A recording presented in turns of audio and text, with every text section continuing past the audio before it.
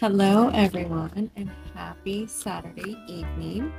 We're going to do a quick reading on what messages your angels have for you. All right, so your first message your angels have for you is choose a new direction. So if there's something that you've been thinking about doing or a situation that you've been thinking about, Spirit's saying choose a new direction. All right, your angels are also telling you remain positive. So whatever this new direction that you are choosing, remain positive. Everything is going to work out. It might not be the way that you think it's going to look, but it will work out the way that it should.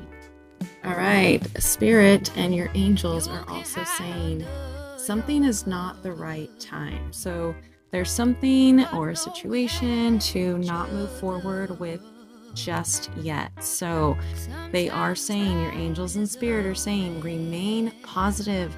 Everything is going to work out in your favor. Again, it might not be the way that you think it's going to be, but it will be the best thing for you. Okay? So let me know in the comments if this reading resonated for you, and please follow me for more spiritual readings.